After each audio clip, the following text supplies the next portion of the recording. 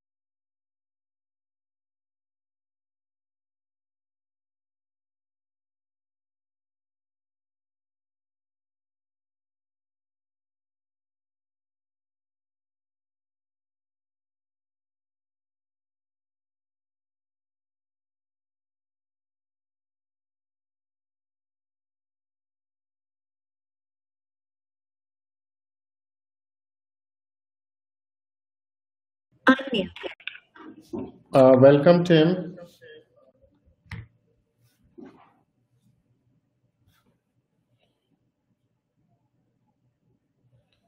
Hi, Tim. Can you hear me?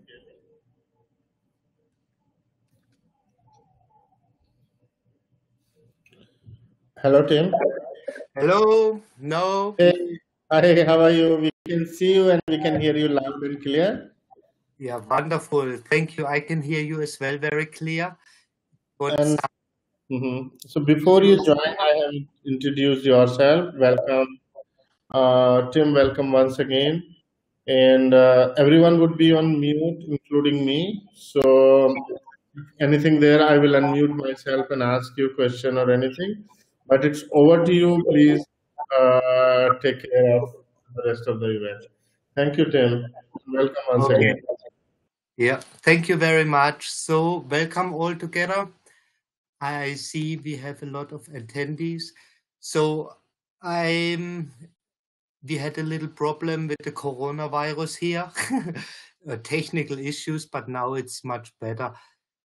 How you see, need strongly a haircut because I just returned on 20th of March from Ethiopia. We had to come there fast home because of the virus, but now it's all safe and we are stuck at home, but I cannot go to the hairdresser. So my name is Tim Vollmer.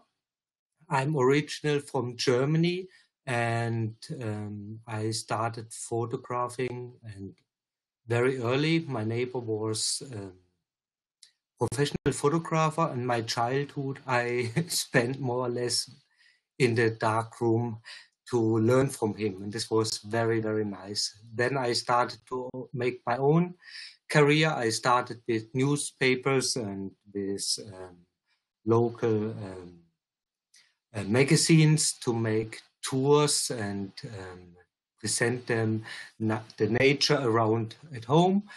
Then I moved to Iceland. This was the biggest step. I lived 11 years in Iceland, and I was, or I am guilty for the boom in Iceland because I worked very strongly together the first 7 years with the tourism board of Iceland to promote Iceland and bring all the tourists. In the beginning, we were 3 photographers up there, 2 locals, also Icelanders, and 1 foreigner, me, who set up photo tours. Now, these days, everybody goes there until the coronavirus.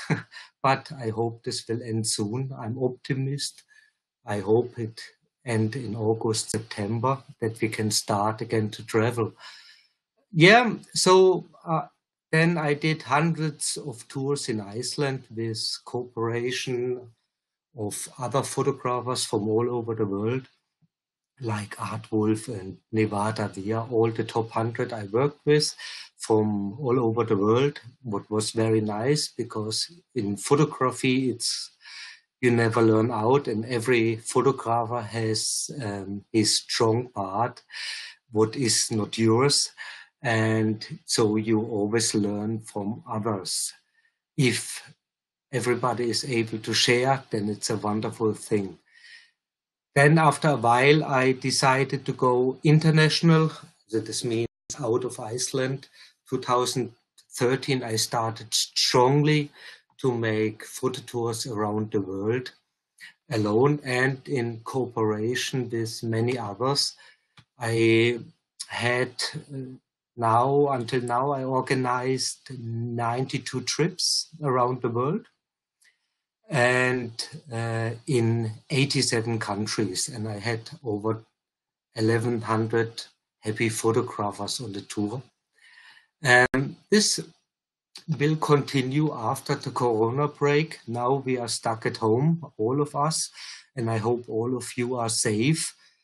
And when I look here on the list, I see here some names what I actually know from from some images, because I have in the past many Indian photographers who joined me on the tour, and I'm by myself. I'm very often in India and make Indian tours or in cooperation. So I know some of you at least from your own work. So I came in contact with She Is, what I really appreciated, because I'm open-minded and I'm 27 years now in this business. So I'm pretty settled and I want just to share. But this means I'm open. You can ask me everything. I will answer it directly and I can help wherever I can help. In the past, I helped many photographers to come out, like Kevin Pepper or Iuri from Iceland or so on. There I said, come with me, we do it together, and then we will see how your work will go and how the people loves your work and your style, and the rest I will teach you how to make tours. And now there are 4 already of them are their own photography instructors, and I'm still do be mentor for one photography student in the world who study photography to bring him on the right way. It doesn't matter which way this is, if instructing or commercial photography or portrait or gallery or fine art, doesn't matter. I'm so long in the business and I work strongly with many film from the film business and from the media and from the big names like National Geographic together. So I have very good contacts. The other thing is I decided to refuse many corporations like National Geographic. They asked me several times if I can do photo workshops for them, for National Geographic in Iceland, because I knew their every stone still, of course. But I refused it because of a single point. The group size were way too big. There were up to 60 or more people and one photographer. This means I will get known maybe 20 by face and 10 personnel, and the rest I will be able not much to speak. And this is not my style. My style is I want to have small groups or private groups, what I do very often, and that I can teach perfectly and that I have time for every single photographer. This means I will see what is his strength, what is his weakness, and what he loves and what not. And then I will bring him out of his comfort zone to open his eye to see different views. And of course, I will strengthen his better part that he comes there several level ups in his profession, that he really has something out of it. So my tours, if I do it by my own, it's maximum 1 to 6. Also mostly the tour starts with 4 people. If it's private, with 2. If I'm alone, I take maximum 6 people, because then I can guarantee that I have the time and I know everybody's work, and I can really go not only in the field as well with post-processing, etc., very deeply into everyone. If I have more people joining group tours, then I have good partners like Chris Marquardt or um, uh, Dean Tatulis or others as well from India, who join me then like a second professional instructor, that the ratio goes down 1 to 4. So you see there's really time. With GIS, I make cooperations. We offer now this year, hopefully it will change and we can go, but it looks in the moment not so good, to Greenland and to Kyrgyzstan. But we set up, of course, for next year the same destination, so Lake Baikal, Kyrgyzstan, and Greenland. So, and you saw maybe the work, and you saw the the different itineraries. So if you have there any questions, I'm ready to answer whatever pops up in your mind, and I try to hope, or I hope to answer all of the questions. So back to you, my friend.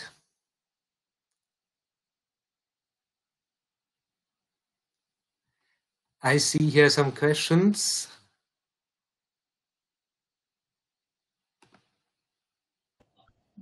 Tim, those questions we will curate and we will ask you. So Mm-hmm. what we can start with, we will show some of your photos. You can ask to stop at place, and if there is any story with those photos and you want to share any experience, then we can and then at the once we are done with the half of the presentation, Mm-hmm. around 6:15, then we will have a question answer session after curating those questions, because there are so many of questions, and some of them are duplicate, multiple people are asking, so we will take care of it. So we can have next slide and you can carry on. Okay, also I will start to answer here some questions because they are very interesting and good topics. The first question, what I see here is if the Greenland tour happening this year. I actually hope that it will happen. I talked with my partner Lars in Greenland, and of course, like everybody in the tourist industry, hope it will open. But the main question is if you're allowed to leave the country and if the flights are going. So the Greenland tours, I still hope, and we have all set up that it will go, but we will see what the coronavirus will do. The next question was there about Ethiopia. Yeah, this was a very sad situation because I had 3 tours in a row. I was in Lake Baikal, then I had a private tour in Sri Lanka, and then I went to Ethiopia to my 3rd tour. And there the coronavirus started to break out more and more. So in the middle of the tour, we had to break up the tour because the German embassy, I'm original from Germany, they told me we have to come back, otherwise it's not guaranteed that I come back before May. So of course we had other guests from Germany and from Swiss there. So we cancelled the tour, and sadly wise, but the risk of your health and to come home, it's much more important. But we all 3 said we just redo it next year, and this is in my case no questions, because everybody was extremely sad when it started to get to the very good tribes like Hama and Suomi. And we couldn't go there, and we all was waiting and ready and excited to go there. So this tour will just happen again next year again. So this is was sad, but we had to do it.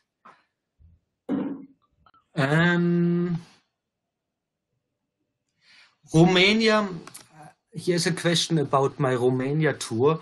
Romania, I do mostly private because the interest about Romania is not so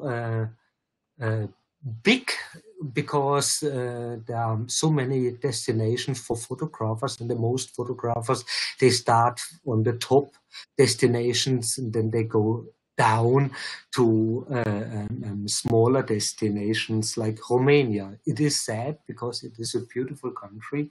So I will do not a group tour, but yes, I will do private tour, definitely. Minimum 2 people. What I don't understand is as well, I was last year in December in the wonderful northeast of India, and I know the infrastructure there is not so perfect, bar and the hotels are not on the best levels, but it is such a beautiful area to photograph. And on the other side, if it's not so ready and it's not so on the radar, it's much better for us photographer because it makes so much fun to photograph. Nagaland, for example, Manipur, and all the other areas there, they were just amazing for me, and I will go there definitely again. But how I told, it is not on the big focus on all photographers, so I cannot offer big group tours there.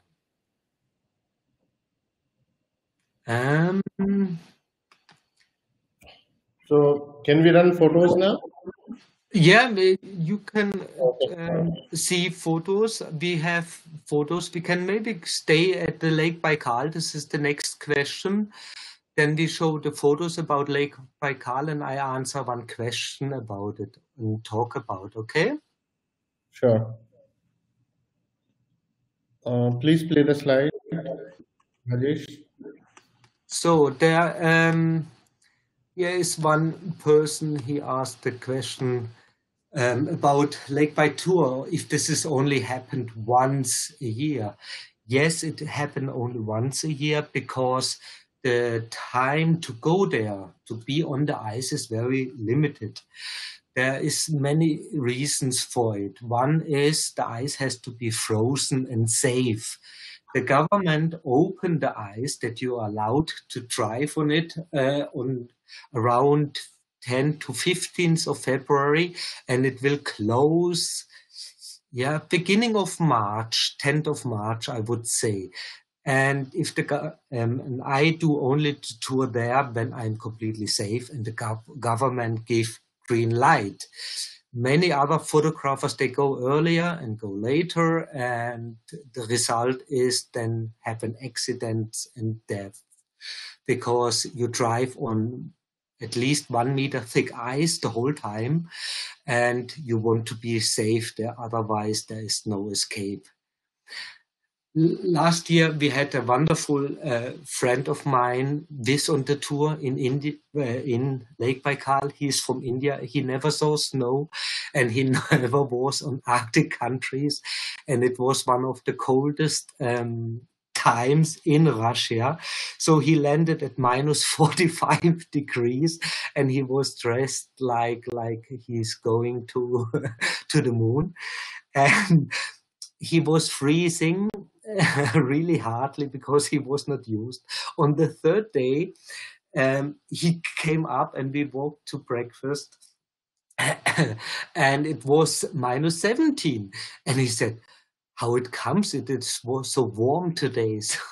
So you see, it just very fast because it is cold air, but dry, and dry air, you don't feel it so much.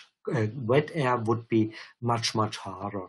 So Russia and the Lake Baikal is every year, and I have a wonderful cooperation with GIS, so please join. Everybody who loves ice or black ice has to go there. I have been around the world, in Alaska, in Greenland, in Svalbard, in Antarctica, everywhere. But I tell you, what is related to ice, because I love ice, of course, Iceland, 11 years. If you really love ice and the magic of the ice, go to Lake Baikal, because there you feel it and you touch it and you see all types of ice in one place. And we have not only ice to photograph there, and caves, ice caves, and ice structures and frozen trees, and it's just amazing. I had one friend of mine, he joined, he's as well photography instructor, he wanted professional, he offers as well tours. He said he wants to see it, and then he said, but 10 days, this is way too much, I would get bored. But when he was then with me there, he could not stop. And after the 10 days, he said, can we just do it again? Because it was so amazing. So now I jump here to the next question.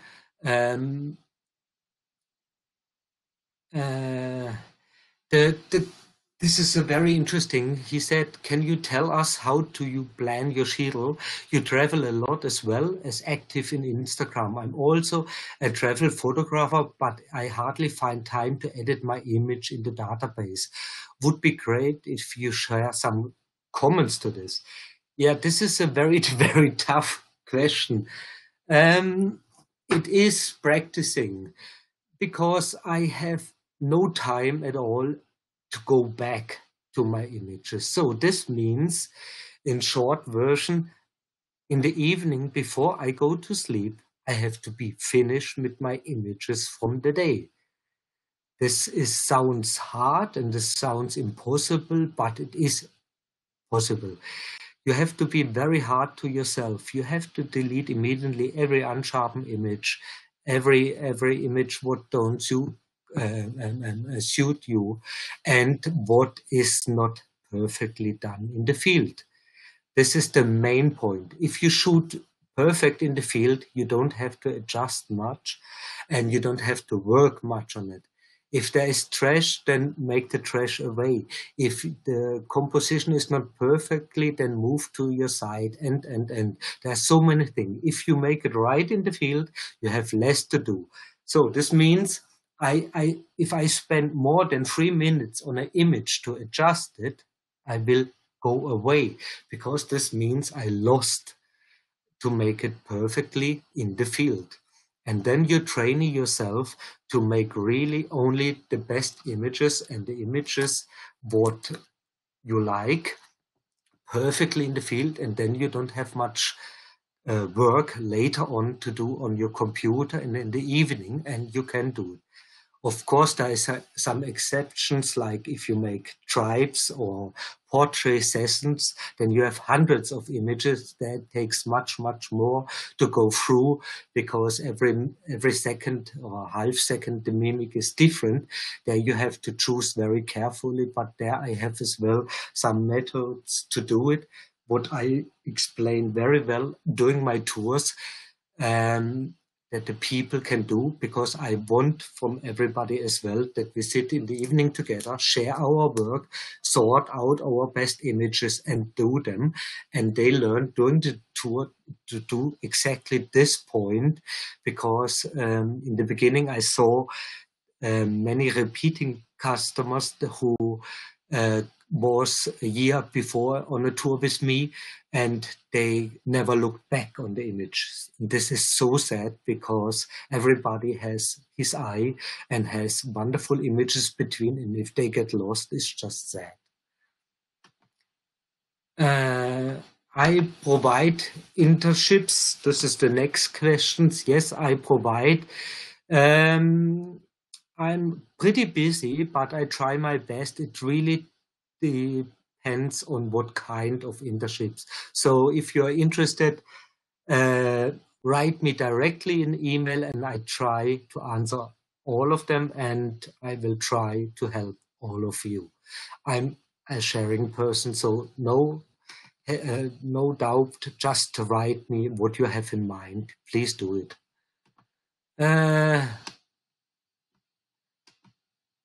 So the next question is here about Greenland, what we see now on the screen as well, what I took. There's some Greenland images. The Greenland, the 3 best, sorry, now I lost the question. Help. Where was the question? Here's the question. Tell me the 3 best things I get if I travel with you to Greenland. So in Greenland, I have been since 2003 in all kind of conditions, seasons, and time of the years, months. I choose now only the best months. And these are the 3 reasons. This is September. In September, it's the end of the seasons. There is no tourists, what is in effect not much, God bless, because there exist only 10 hotels and pensions in whole East Greenland where I go. So there's always pretty less tourists, but in September, it get dark at 6 o'clock, and we have at night as well the Great Northern Light or Aurora Borealis, and all the whales comes into the fjords, and it is not windy. So this means the fjords are full of icebergs. It is mirrored because there is no wind. Everywhere is reflection, and you have minke whales, sperm whales, blue whales, dolphins, seals, etc., etc. So there's a lot of wildlife. Greenland, I still love, and I still do it. And I always love to go back because it is every time different. And the icebergs are so amazing there because they are not like in Antarctica, huge, like that you drive with your boat 20 minutes along and you see just the white big wall. No, in Greenland, there are house size up to house sizes, and they're in all shades of colors and in forms. And you would be amazed how much beauty is in there. Okay. Let's see what we have here more. Yeah, here is what kind of software I use. It's very simple. I use Lightroom. I use many other softwares because I get them from the companies. What I recommend is, if you don't have time and you don't want to do much, Photolemur is a wonderful one-click version, and they do pretty good jobs. But if you want to go serious, then you have to do it in Lightrooms. I myself created a lot of plugins, what I share with my people who comes on my tour to make the workflow much faster, because it's repeating. If you make architecture or portrait or landscape, nature, close-up, etc., it's repeating. So there are some plugins or some presets are very useful if you make them by your own. And what is amazing is Lemur 4. Lemur 4 has extremely good functions. As well, I use the good old Nix software still, and the highlight recoverer from Topaz, but this means I messed up in the field, but this happens sometimes. This is very good. Otherwise, I would say Lightroom, Photolemur, Lemur 4, and presets, then you're pretty well done.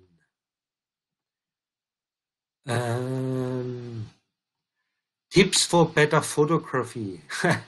This is a very good question. For tips to get better photography, it's never-ending story, and you never learn out. And I could talk now for hours. But the main tip is really shoot only what you like to shoot, because you submit so much in your images, personal feelings, and so much things. When I come home or I post images during the tour, my wife, she recognized my mood and if I'm powered off or etc., because she immediately say then, what's up? Did you get too less sleep? Yeah, when she seen image, you submit incredible much in your image, so please shoot only what you like to shoot, then you make better photos. The rest is really teaching over years and learning over years. Of course, there is mathematics behind, there is impressions behind, but the geometry is very important. What is as well very important is what the viewer knows. The main thing is, for example, if you have object what everybody knows in your image, then it's always better, because the viewer, if you recognize a rainbow, a wonderful waterfall, a puppy, a smiling person, etc., it's always a bonus point. But if you want to have their some images, what you have in mind, what you could do better, please send them to me. I'm happy to look at them, and I would tell you what I would change.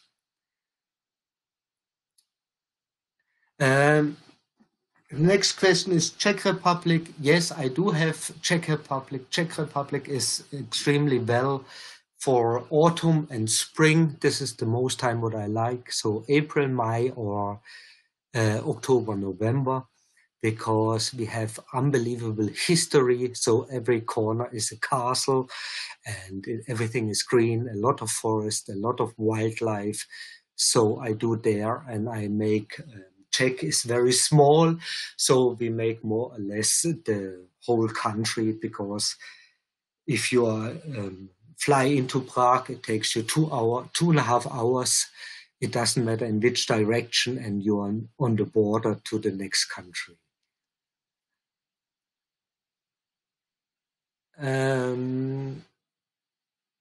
Which camera or I use and which kind of lenses? Yeah, I started with Canon, so I'm stuck with Canon. It's very simple. It's mostly, I never try to change, because now I know all the mistakes from the camera, so I don't have to think, I just know it. The main point is it doesn't matter what camera brand you have. It's only the questions for what you want to use it. Sony is without any doubt the smartest on the market, but it is not so well built. This means, in my opinion, I cannot use it in harsh weather conditions like my Antarctica, or in humidity like the rainforest. Also, there I see that Sony is always dysfunction after a while, but otherwise a great camera. The most important thing is really to have the good lenses, and this is tricky. You have to try different lenses. You have to ask the professionals what lenses they use and why they use it. I don't care if it's a Canon lens or Sigma or Tokina or Bower. It doesn't matter. If it's a good lens, I will use it. I have now, in the moment, the Sigma 150-600 normal version is extremely good. The most birders use it. I have the Sigma 1635 with f-stop 42. What is incredible is a very old lens.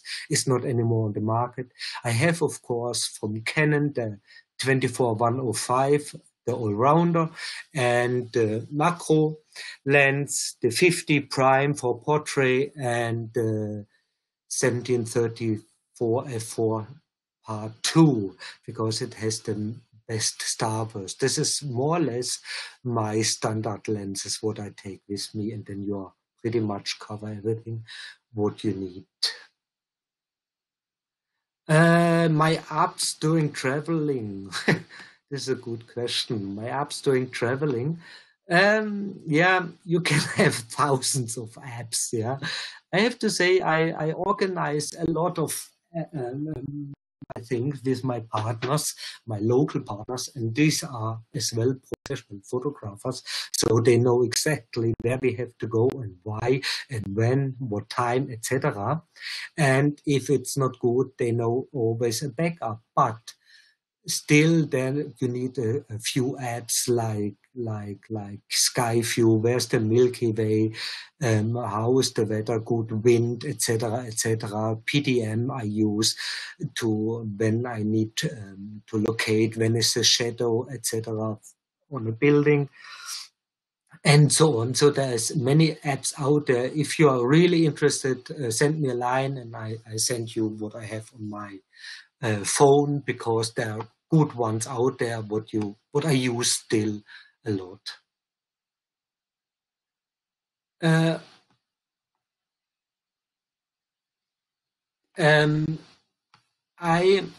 If I take for the next question is, do you always show people the photos you have taken of them? No, I don't, because it's like me.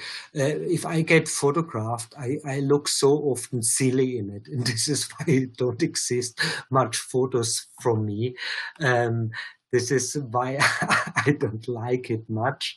So, and then I'm very critical. If there is a mimic in it or whatever, then the eyes are closed, etc., etc. This I don't show them. But otherwise, if I think it is good, then I give them all the images and they can have them and I show them, of course. Now I see there's a lot question about tour operators abroad and so on. I will put them all together in one answer. I have in every countries or districts in bigger countries is one professional photographer who knows the territorium in and out, and this is my partner.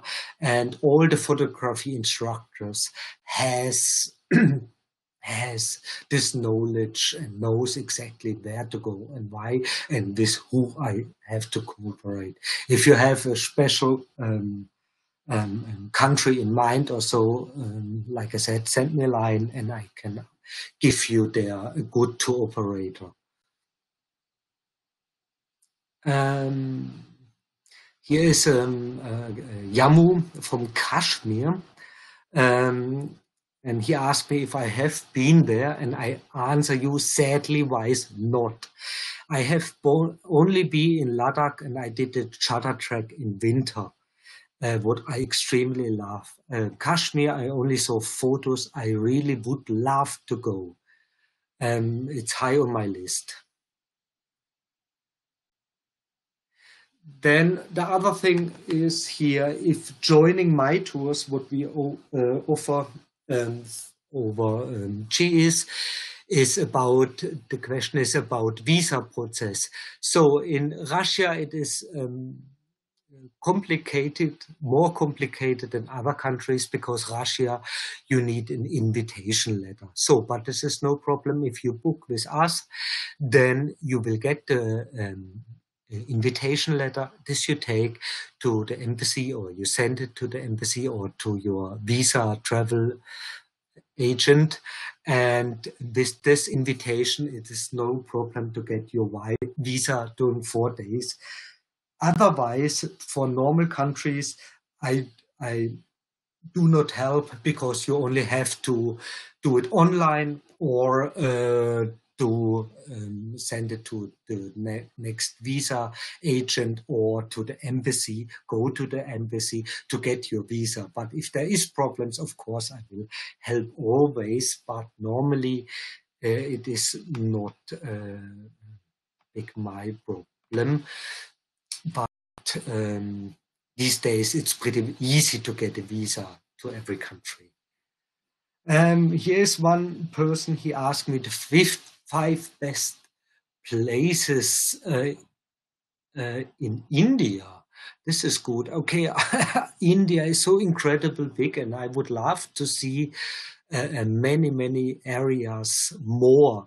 I have been to Manipur, to Nagaland, Northeast Bengal, Darjeeling, Sikkim, Surat area, Ladakh, Kerala, Mumbai, Agra and Rajasthan. This area I have seen until now, and all of them I love in one or other way, and every destination has its minus or plus. You cannot compare like all the countries, but I would love to see much more in India, because this is so diverse and so interesting, and the difference between north and south, it's for me incredible to see.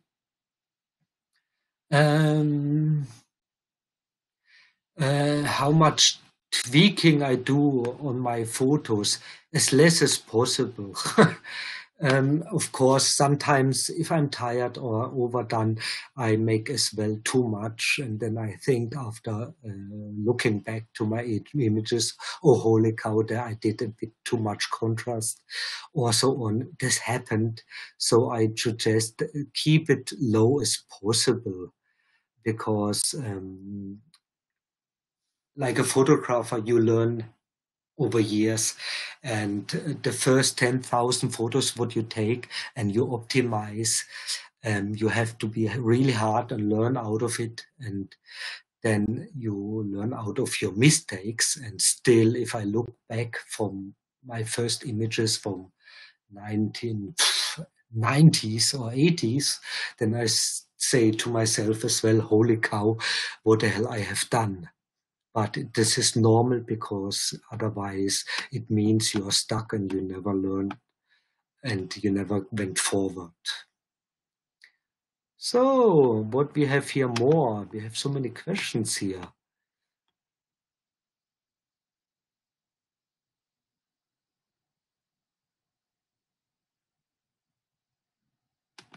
Yeah, there's a very interesting question.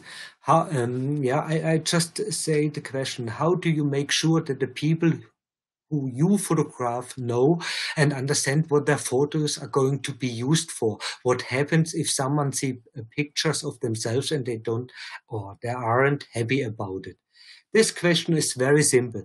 Never publish an image without any model release, because it brings nothing. If you can identify the face, you have to ask the person. If you pay for the image, he automatically agree for it, that you can, he signed more or less a model release, but he has to sign that you had to pay for it. So if somebody asks you for $1 in the street, like some holy people in Nepal, they ask me quite often, then I only have to have a witness. I had to pay for the image, and then I can use it wherever I want. So, but otherwise, there is a trick. If you have a model release and you have a smiling person there, or a working person, and it fits incredible for this image, you need a model release to publish it or to use it for commercial things. Otherwise, you can only shoot them from behind, that the face is not visible or recognizable. Then you can do it. And this I do quite often. So let the people walk by and shoot them from behind. It's much more powerful, or often more powerful. Otherwise, I recommend make model released. Then you are safe, because these days you get easy problems, and international laws are pretty hard, and it can cost you a lot of money if they find out that you use it without agreement.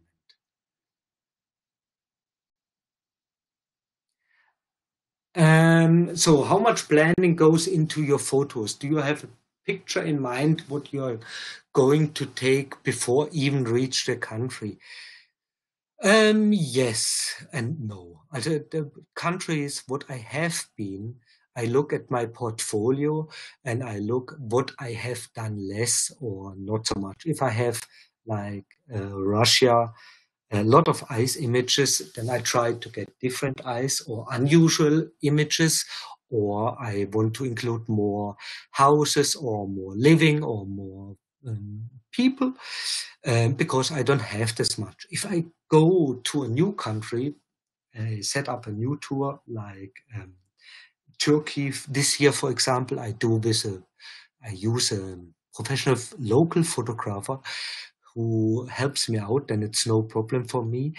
Then I said he has to set up how I want it, and we go through the itinerary, and he sent me some images, and this it is. I will never look what I will see there, or what I can see around the corner, or what the other has done, or shoot. This I never do, because then I get influenced and I want to go to places what I would maybe never go. And this I don't like. So I get manipulated what kind of image I have to take if I look on thousands of images of Turkey or this area where I go, because I want to go there completely relaxed and open-minded and really shoot what I love to see and how I feel it.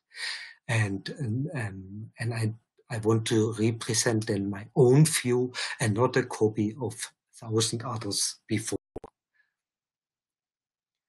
Here is a big question about from one person how much money I make from photography. Also, to make it straightforward, you never make money enough. It's very simple. If you make a lot of money, your standard goes higher and you need more money. So it's very simple. So the answer is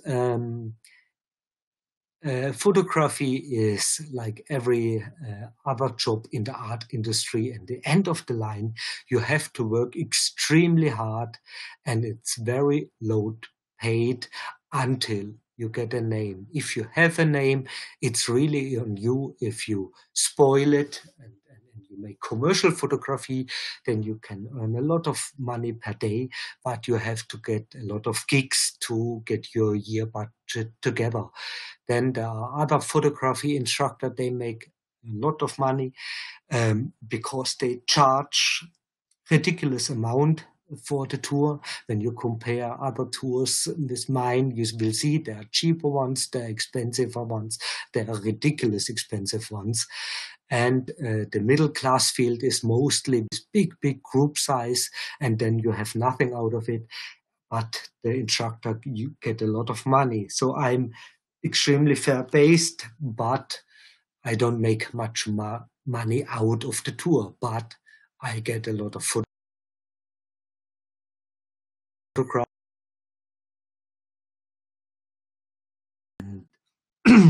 But money-wise, it is not often about the money. It is often about the image by himself. It's a long, to be successful in photography, it takes years and years, and you have to have luck and the right connections. Then you can make money. But if you're too greedy, you will pop out extremely fast. This I noticed from many colleagues and in all kind of branches over the years. If you're good and you're honest, then you are more than 5 years on the market. Otherwise, there's something wrong. So here's now it goes a lot of very specific questions I see here about shooting. Okay, overcast, bad weather. How much adjustment you make to your techniques? It's very overcast is always terrible conditions, but it is awesome for black and white. So if it's really overcast and not much mood in it, then switch to black and white and you will be amazed how beautiful it is then. Otherwise, you can make as well a lot of close-up, not macro, but close-ups from everything, or just make all images without any skies. Bad weather, it don't exist bad weather for photographers. I shoot in rain, in storm, in thunderstorm, in hail, in everything. It makes fun and you can always do something. But overcast is really cut the sky off or switch to black and white, and then it's stunning again. So it's always a technique or an image what you can do. Which places are you desperate to visit after the lockdown? Yeah, I have seen quite a lot, and I repeat many countries. 87 countries I was touring, and I was way over 100 countries in the world by myself already. But I tell you the truth, the list is getting longer, not shorter. There are so many incredible places. Like I said earlier, in India, I have seen quite a few places, but there are so many places where I still want to go, or where I got saw an image, or there's some unique historical places where I really would love to go. But I tell you, I'm only happy if the lockdown will open and we can travel and we can safe travel. This is the main question. Where it is, I really don't matter, because every country has, or every place has its own beauty. So I of course have some destinations where I want to go, and this is like, for example, Christmas Island. This is one place this I would love to see personally. What tech do you take with you when you travel? Tech, I try to minimize as much as possible because I don't like to carry so much shit around. I have a good friend of mine. He's a phase one photographer. He comes with 210 kilo equipment. He has the money to travel like this, and he pays heavily for all this money. But until he is ready with the phase one to capture and set up all his gear, it takes him quite a time. So it is not for street photography, let's say it like this. I keep it simple and minimize so much I can because I want to have everything in my backpack, and then I walk happy around and shoot whatever comes. Mm, yeah. So now I have here.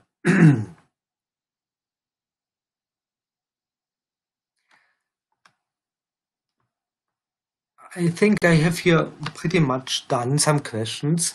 So guys, when you have really new questions, please ask directly and make it very specific, because it's easier for me, because the most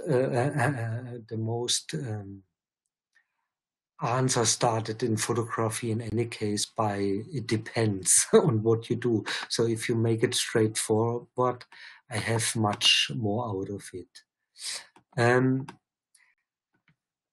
About the, I saw there were some people interested in Ethiopia. In Ethiopia, we have a lot of different tribes to visit. So this is mainly tribe photography and portrait photography, what is amazing. The other tour, Kyrgyzstan, is an amazing country. Actually, I like it more than Iceland because it's the diversity of the landscape is so impressive and in so many shapes or different styles like in Iceland. So this is an all-round tour, and the Lake Baikal is the main focus on ice, so on Arctic sites. So if you have specific questions to these 3 tours, I can answer this. Otherwise, I will please put them in the questions. Then I see them. Otherwise, I will go on here in the questions.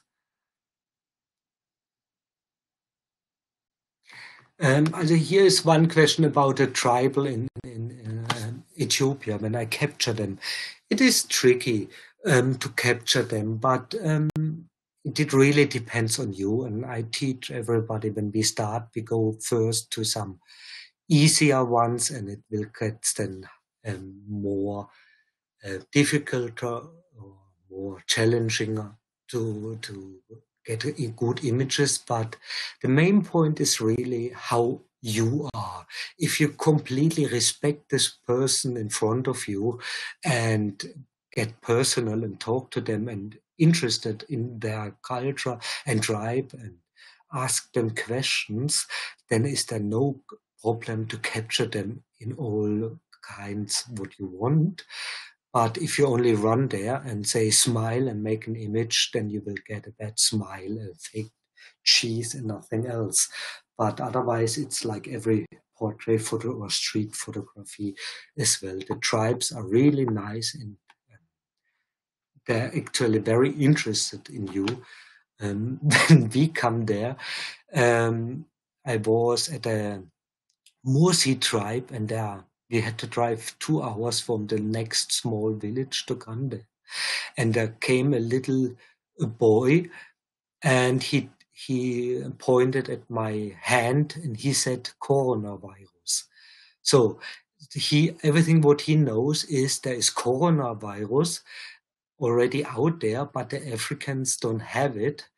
only the white people. And I was so fascinated. So we talked about coronavirus with the tribe, and everybody was so interested because they only heard about it from someone and had not much clue. So we were discussing, and then they opened so much that we had then so incredible sessions, photo sessions with dancing, and we joined their dancings and they joined our dancings, and we could really photograph a lot. So it really depends on how you open and how you go to them.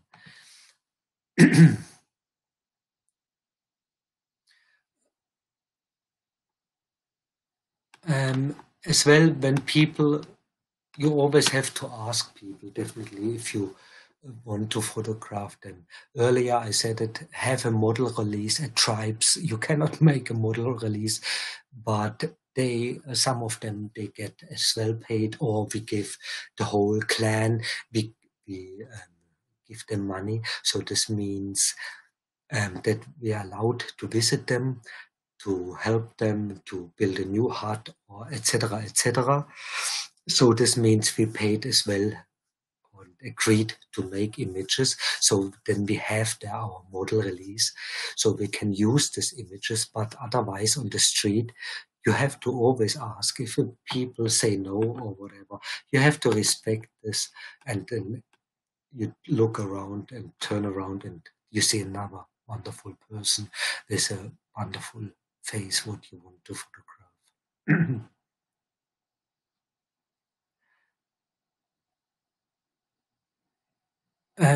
Here's a very interesting question about how did you find your own photography style, and what do you think about when you edit your photos? The main thing is really, I really photograph only what I shoot. I never have done weddings. I never have done children photography or studio photography or so, because I hate this when the people comes and say, smile, smile, and you have to make an image, and they stand somewhere pressed against the wall. This was never my thing, so I never liked it, and God bless, I never had to do. So my style is really, I cannot describe it. My style is just what I love. This is my style. Of course, everybody has his unique style, and you see it, and I see as well if I go in Instagram or in Facebook or so, and I see photographers who has been with me on tour, or professional photographers. Then if I see an image after years, I know exactly who took it. If I know the person, because everybody has a signature or a style in it. And this is what I really love, Jack Graham or Dean Tattoos, or there are so many out there, good photographers. They have their own style, and you just have to show me an image and I can tell you who shoot it, if it's professional photographers, because everybody do it in a different angle or different view.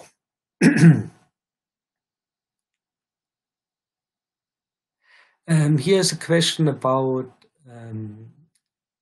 are you ever tempted to just use a small compact digital camera or big heavy equipment? I have to say I'm sponsored as well from Fuji, and I have the Fuji camera as well. But the main point is, if you have there the right lenses, they're all from metal, and so in the end of the story is as well very heavy. But I have 5 kids, and all of my kids, they have professional and compact camera, depending on their age, but there exist extremely good ones out there. My kids, I've just bought them the new Sony compact ones, because they all are crazy like me, shoot around, and these days the camera, it really doesn't matter which camera you have. It depends on the size, on the resolution. It don't has to be much more over 30 million pixels. I make there now a line, because you never blow up that much your images. You don't want to make highway billboards or etc. to print it that big, so you don't need a resolution. And if you don't shoot just without any thinking an image in the nature, and you crop it then down extremely because you find something in your image what you want to have, then you don't need this high resolution. So I think everything what is over under up to 30 million pixels is perfect. 20 to 30 is more than enough. So if you have the good camera, compact camera, it's just incredible. I know one instructor, photography instructor, he only used the iPhone or smartphone. Yeah. So, and he print these days, the new smartphone has now 100 megapixels, what you never need. Yeah. But it's incredible good software behind, and they make extremely good images as well. It's the eye and the photographer and not the gear. And to make the little thing, when I was the first time in Iceland, in Greenland, I had a small compact camera from Olympus, what I love because of the color space. And I shoot on we drove by speedboat fast to another thing, and I didn't want to take my professional gear with me. So I took only the small one, and I took an image with this camera, with the Olympus Ultra Zoom. It was a very cheap camera, but extremely good. So, and over the years, over 10 years later, I found out this is the most selling or the most profitable image what I ever have done. This was with the Olympus Ultrasound Compact. So it is really not the camera.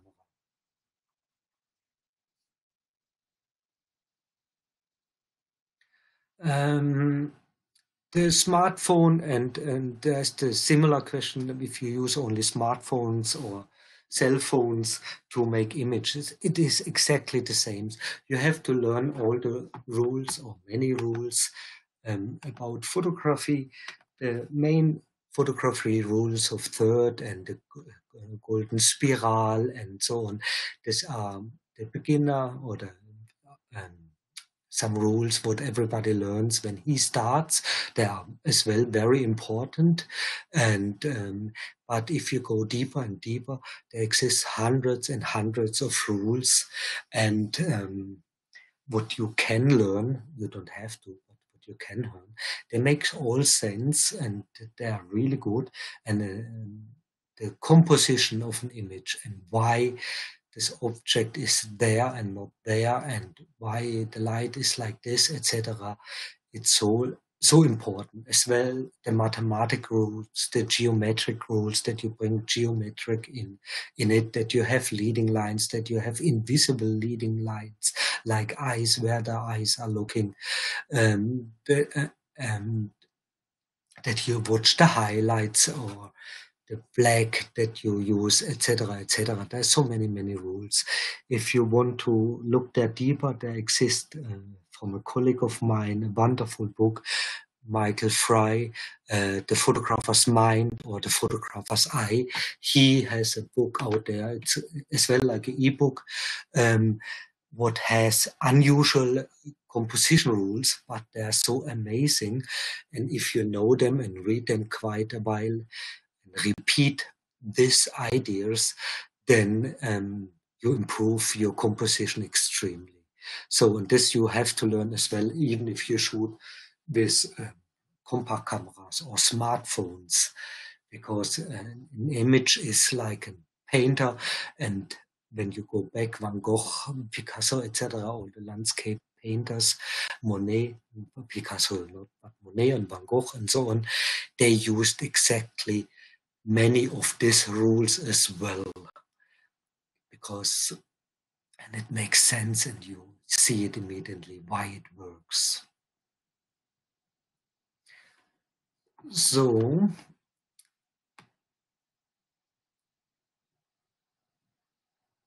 Here's a question from all the countries with the most diverse photo opportunities. Also, if you, like me, don't want to travel much around doing the tour, and you have many different kinds of landscapes or of opportunities, then it's definitely Kyrgyzstan and Iceland. In Kyrgyzstan, for example, we have been more in the morning shooting in a Grand Canyon similar area. Sunrise. In the afternoon, we were in flower fields from Akalai and Edelweiss, and so sheep herders and horse herders. And in the afternoon and sunset, we have been on a glacier. And this driving time from only 1 hour between the destinations. And this is insane. So if diversity, I would say, with less traveling time doing the tours, Iceland or Kyrgyzstan. Otherwise, if you take India and you fly around, then you have as well all diversity what you want. You live as well in an extremely stunning country, what photography wise.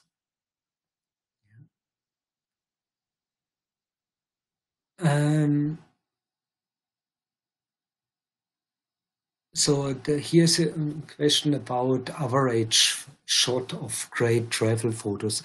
I try to don't do. Of course, if I was in Agra and Taj Mahal, I photographed Taj Mahal, but I tried to make compositions what I didn't know of or never saw before. I didn't Google it, but I tried to make my thing.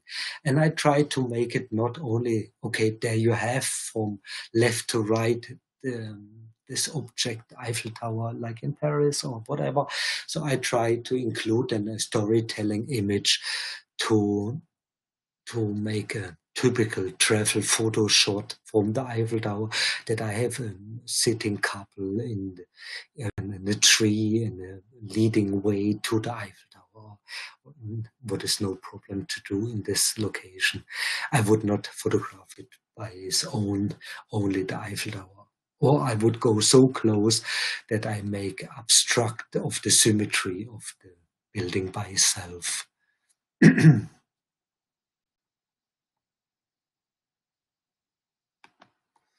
Yeah.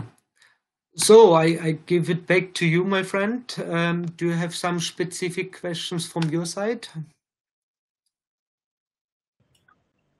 Some of the generic questions which are coming on our social media. So, Tim, first of all, thank you for answering so many questions. Yep. Before I ask you the question, would it be possible for you to walk through some of your images which are running in your background and any story behind that? Any, like if you could give a little overview, then probably that would be great because these are images, but most of us or most of the users they don't have any idea where they were taken, or they may ask certain questions based on that. So how I took this image and how to come there, you mean? Yeah. Not all, but if any image you think that has some story behind. Yeah. Okay. So also in the moment we see exactly this photo from this friend what I mentioned earlier, who traveled with 210 kilo of equipment. Here we have the images from Lake Baikal. So this image, it's unique because it is cold out there. The average, it's -10 to -40. What is challenging?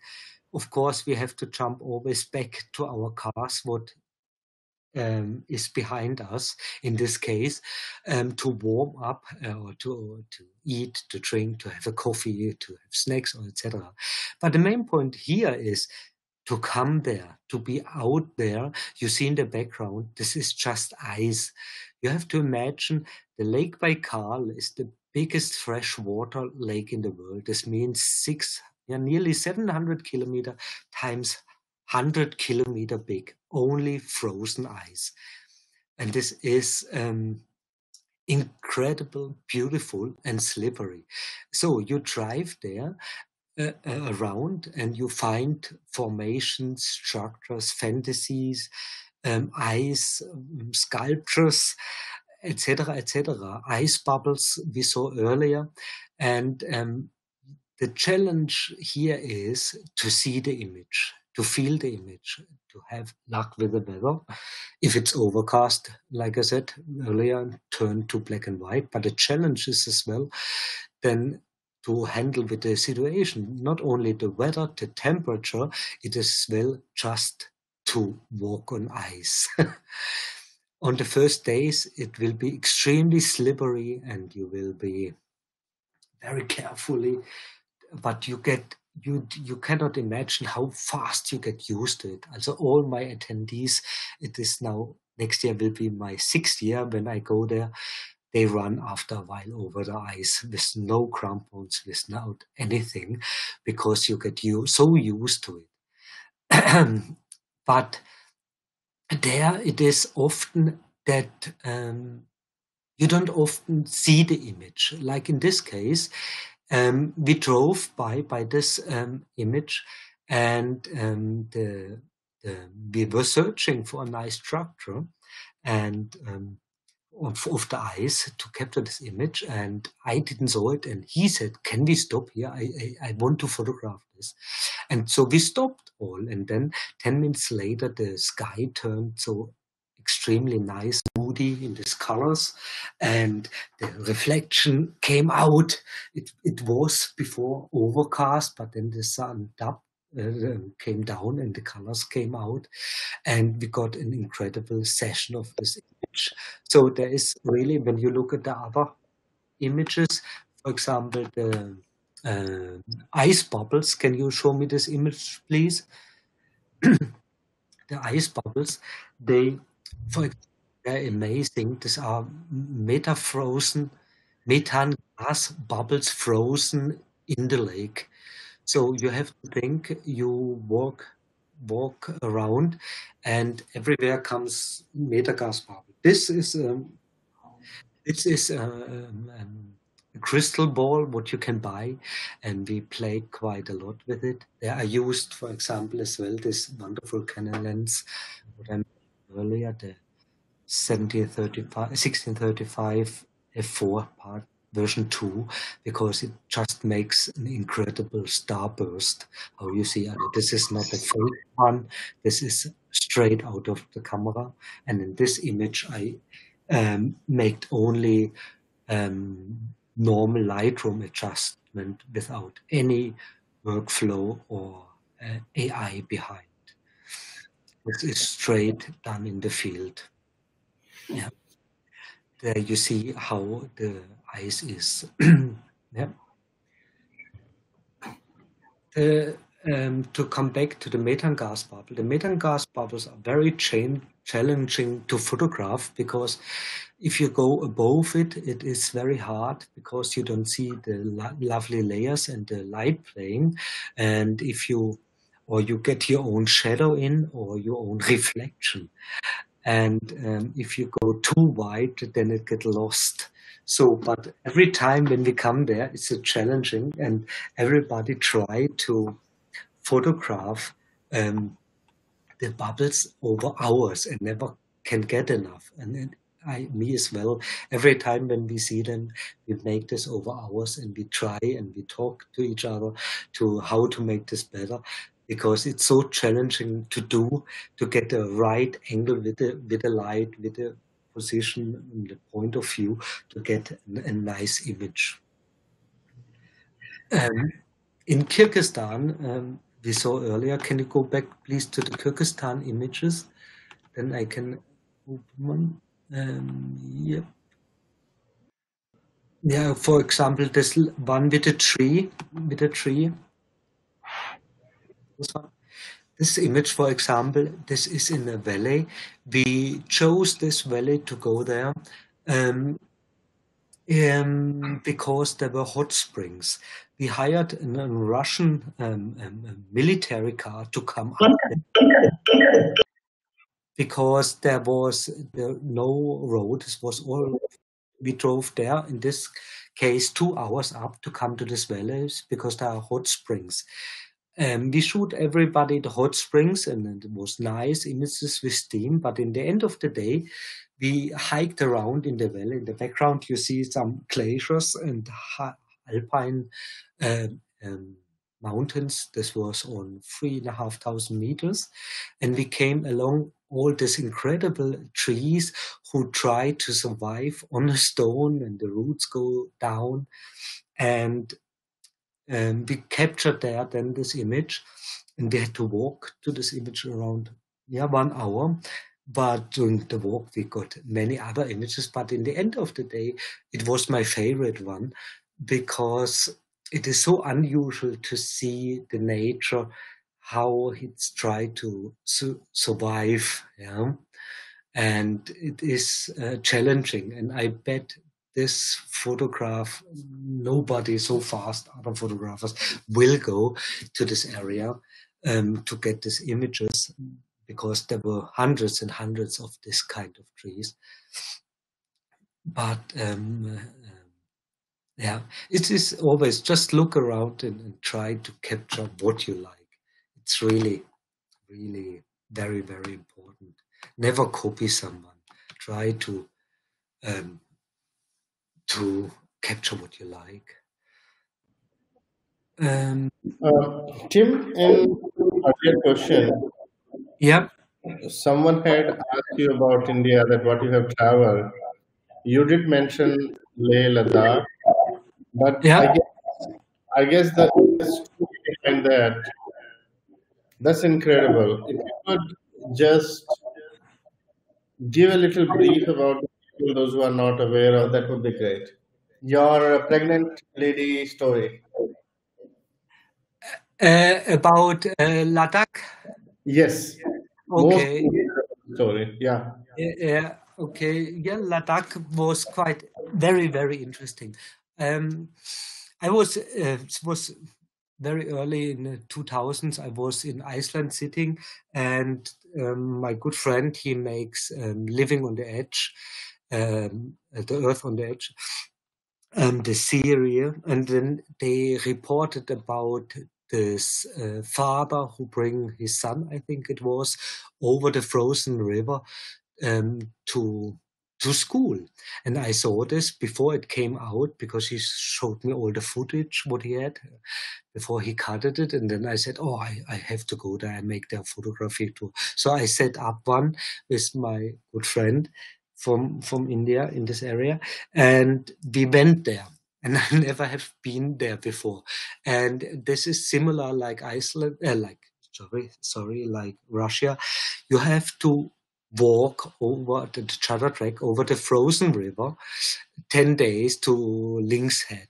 So over the frozen river, hopefully everywhere frozen river, we had to pass several stations by water, also until to the knee in the cold water. But on the second day, I had the luck to find 3 people: a mother with a newborn baby, her husband, and her mother, also the mother-in-law of the husband. And she just returned from the hospital with a small newborn baby in a basket, wrapped in a carpet to go home to Lingshed.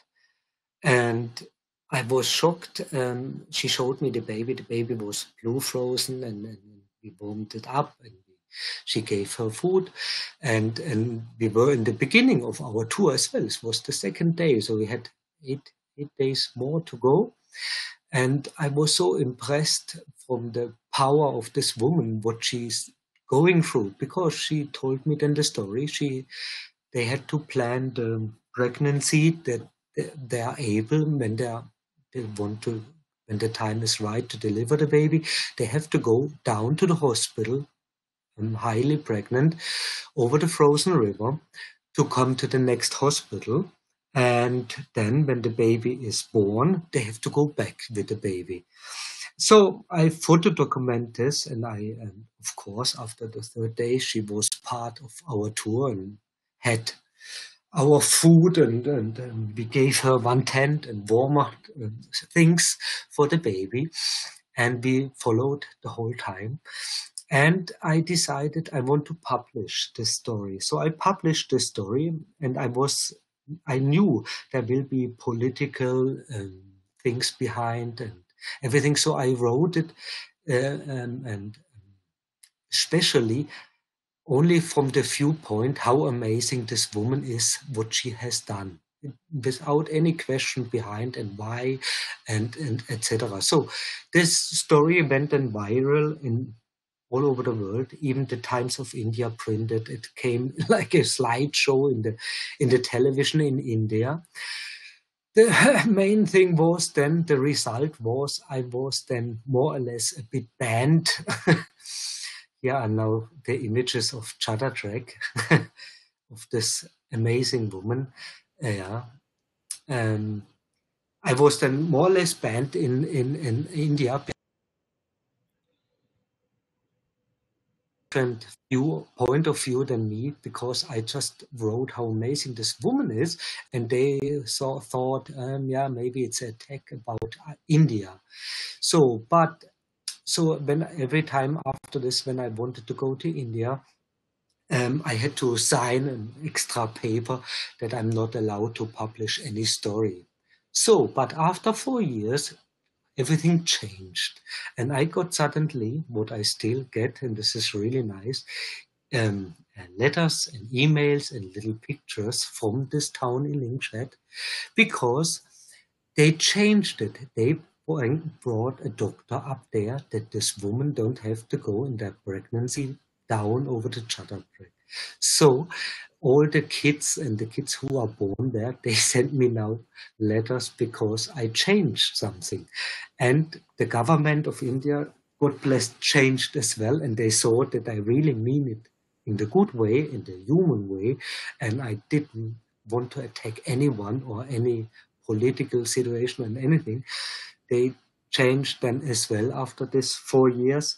And now I'm cooperating with the government, and they invite me quite often to different destinations. Like, for example, December I was in Nagaland to photo document Nagaland and to promote this more, because there comes very less tourists, and it is just such a great, incredible event to see from all the tribes. But anyhow, this woman and mother and daughter, it is just amazing what they have done and what they went through. And I just loved it to see and be a part of it. And yeah. So this is how a photographer can change, can make a lot of changes. Like they have a doctor, the whole things have changed, and probably you are the first one and the last one to document that. They are Yeah, now they have a doctor. exactly. There are so many things out there. What what is not nice to see and what is not good and so. But I think if I have photojournalism background as well, and this is the point. If you put it in a different light, everybody understand it, and then it change. So if you see the slums are terrible, and terrible things happen and terrible situations. But if the people don't talk about and don't show, look, this family survive in this area, and they do it like this and this, then nobody talks about, and it's just get forgotten, and then it will never change. So I do quite often things like this, like in the Hammer tribe, they do as well whipping. So I make several stories about the whipping, that this stop, because this is these days not necessary to do anymore, in my So, opinion.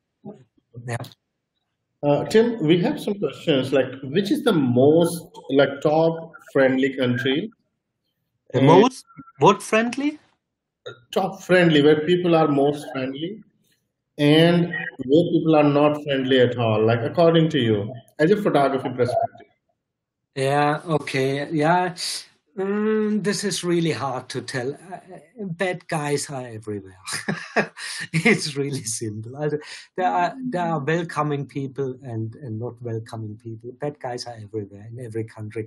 But I have to say, until now, I never had a bad experience or such bad experience that I would say I would not go there back in this country because the people aren't friendly. Of course, there are some are more closed to foreigners and some not, but if you smile and if you're open and just take them how they are and talk to the people on the market where you are when you are there longer for a time, then it's no problem. But I would not say that. I think I'm optimist. I think every country there are, God bless, more than enough good people. Okay, great. So, The language barriers, it is an interesting question. Yes, there are barriers. I speak 9 languages, and I can come around. But of course, if you come to a tribe in Ethiopia or in the Amazon or whatever, that helps you no languages at all. Then you have to try to make pantomime, sign languages, etc. And then it's a lot of fun. They laugh, you laugh, and they are open up completely because they see you want to talk to them. And then it's the same game. You win them on your side, and you can capture, and you can get out something. Mostly. um, Tim, you have captured so many tribes. Which is the most like? Can you hear me, Tim?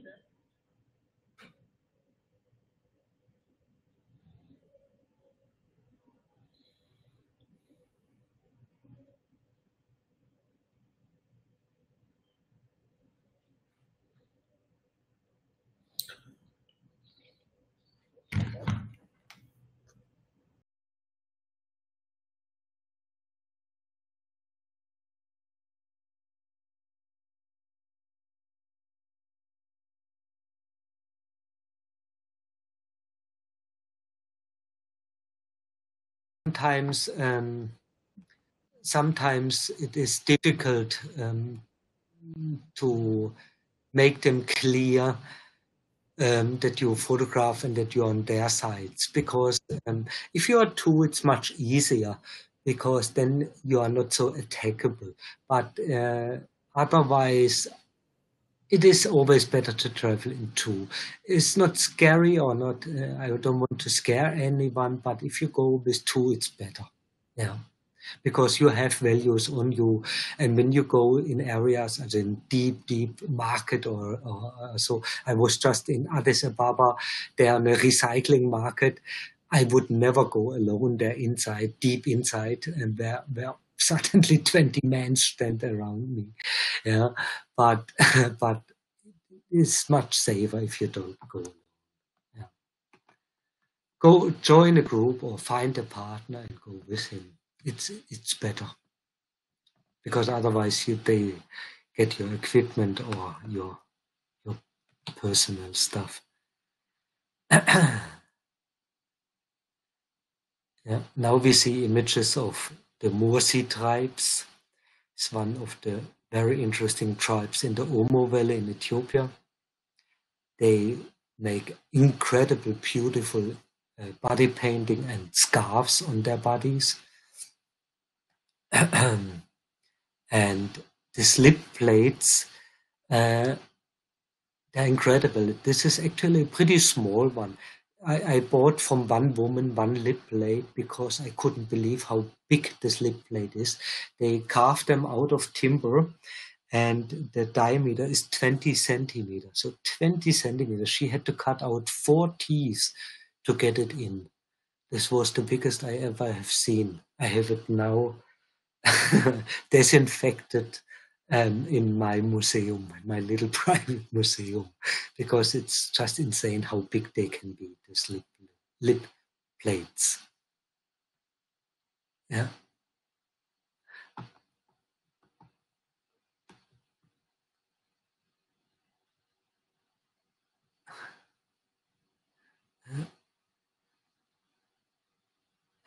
Action cameras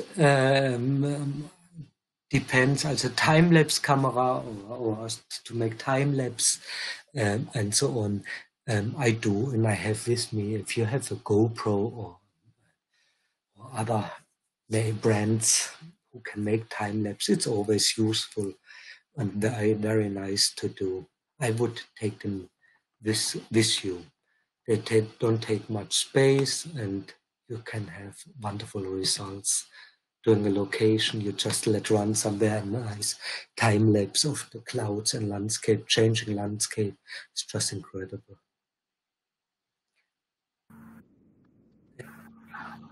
Hello, Tim. Yeah.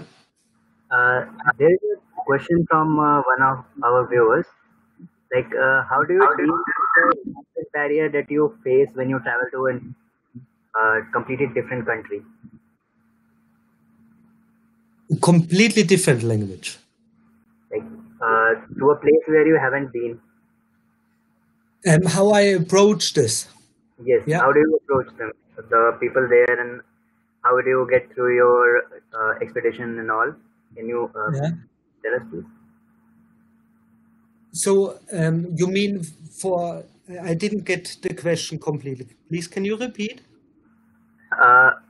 One of our viewers wanted to know, how do you deal with your expedition when you visit a new country where you haven't been? Like, how do you overcome the language barrier you face and the cultural difference? Yeah, okay. Also in my case, I set always up the tours that I have local guides, local partners, and translators. Yeah. So in the Omo Valley, for example, I have, when we go to these tribes, I have there one dialect specialized and he can speak 8 dialects of 11 tribes what we visit.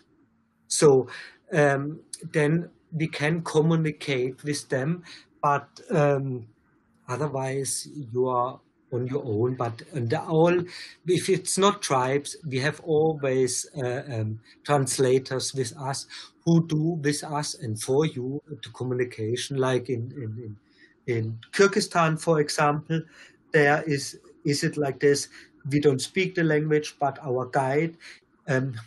We only tell when we're on the market, we say how much cost this, then he translate word by word what we say, and we can interact with every person on the market, on the street, and this is no problem. And this we do with all photographers.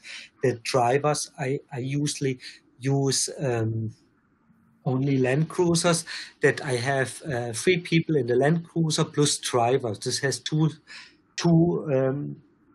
points behind why I do it like this, because first we have space enough, everybody has a good view, and we have a driver who speaks our language and the local language. So this driver, when he's not driving, he's always walking with us around, and then at least we have for every 3 people one driver plus a guide plus a local photographer. So it means we have for 6 people, we have 5 people who speak the language. So we are then always covered. Okay. Thank you. Yeah, thank you, Tim. Another question is, what is the most surprising experience you had while working with these tribes? Something weird. Weird means that may be weird for us. What is your experience which you were taken kind of, off guard? Yeah, also for me, it's these tribes. For example, we saw it here in the images what we saw on the screen. The Hammer tribe, the Mursi and Surmi tribe, they scarf themselves. There you see it on the body, all the scarves. These are very old tradition, what is very precise cutted to get really big scarves. and they make very nice ornaments and structures on it. But the Hammer tribe, they have two rituals, what is pretty weird and what I was very surprised of, and I had to talk to many of them to understand why they do it. This is one, the whipping. This is the wedding ceremony. The woman is going to the future husband's family to pick a man, also the uncle or brother or whatever, from the future husband, that he whips her. Yeah. So, and he has to whip her pretty hard because she will stand in there, and we will photograph this during the tribe when there is a wedding, and he whips her hard. And the bigger the scarves are, that the more love this woman shows his future husband. Yeah. So she is preparing it. She make her skin very soft with oils and so that it really get big scarves. And it is, for me, when you see it every time, terrifying because they really hit hard. And these are big, big, big scarves, and it hurts only the sounding. Photographing, I like not to photograph. I have 2 or 3 images where you see the result of it. But I didn't understand it, why they do it, but it is so deep in their culture, and this shows respect. And so I talked once 3 years ago, my sister was on tour with me, and she is doctor, and she talked then with the woman, because from woman to woman it's much easier, and she looked at the scarves, if they held well and if they're okay, and she talked to them, and they were so proud of, and she couldn't believe how proud they are. So it is so deeply in them to do it, and for us, so yeah, we cannot understand it. I put it more or less in a way. In our Western culture, it is more or less like BDSM or something. There's as well people who like it, so I put it this way or see it like this way. Yeah. So there are cultural rituals what you could get confronted with, like the lip plates, for example, as well. The lip plate comes from the past when they use when the slavery market was so big, these tribes were just afraid that they took the beautiful women. So they make these huge lip plates that nobody wants to steal this woman. And from there comes this culture. So, and now these days I saw this year I saw 2 little girls in the tribe who didn't start it to prepare the ears or the lips. So there is changing because they recognize it is not necessary anymore, and they get in the school taught sometimes, or they hear about they don't have to do it. So there is changing coming now in the lip plates and in the ear plates. What is sad but understandable as well on both sides. Yeah, tradition. So, Tim, when you visit these tribes, what kind of do you carry any kind of gift for them or any things which they like, which you carry to become more friendly? And how do you do it? But also we bring them sometimes for the kids a ball to play or so on, but otherwise normally they're untouched, and we try to find, especially the Hammer tribes, always villages who were not confronted with tourists before, that we get the real living, how they live in this village, in this community, that we can experience this without any faking and setups or anything. And then it is mostly like this, that all the people comes to you and you are the attraction and not them. Because for them it's more exciting. Why is this white person there and want to photograph us now suddenly? And this is then actually nice. So it flips actually the game. Yeah. But gifts, or we don't drink with them and we don't eat with them because it would be not safe for your stomach. Our stomach is not built for this. Yeah.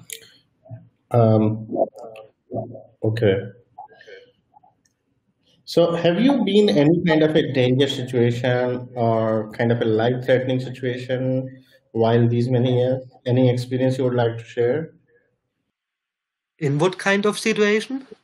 Life-threatening, uh, Life changing. change, Yeah, threatening, yeah.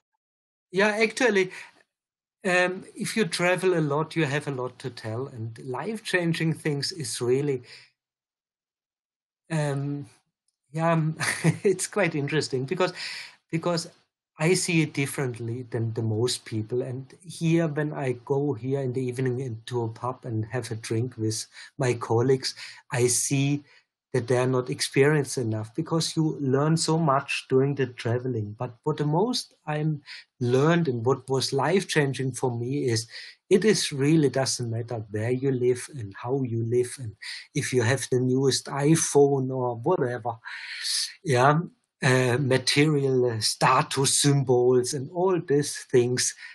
I don't care if it's a jeans from Levi's or secondhand jeans. If it's good, I have it. Then I'm fine. This maybe changed. I don't live like poor or like a homeless. I want my luxus as well, but I definitely learn from people in poorer area. The most important thing is the health and your family and the joy and nothing else. And this I learned, and this brought me back many times with my family now to spend more time with family to learn this. This is more important. And don't send your parents to yeah, retirement apartment. Let them live with you because they raised you and so on. There are many things which change me a lot. Thank you, Tim. We have a question, a common question from many people. How Yeah, to make a career as a travel photographer? What are the different venues you make money? And there are only few successful travel photographers, those who do it fully, they have this is as their first job, main source of yeah. income. And in India, comparatively, there are not many. So, how would you suggest people to go about and what they should do?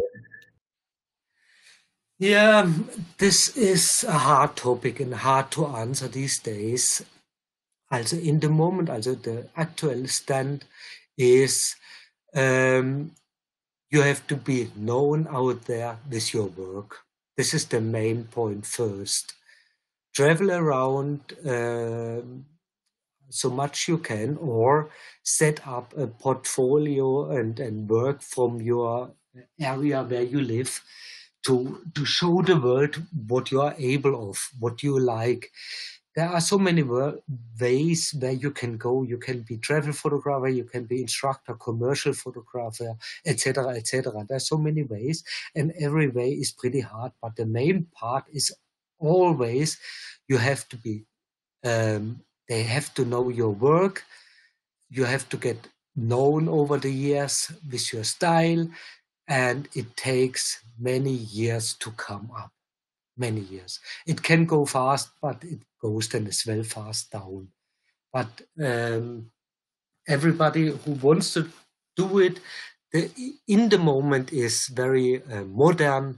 They call them travel bloggers.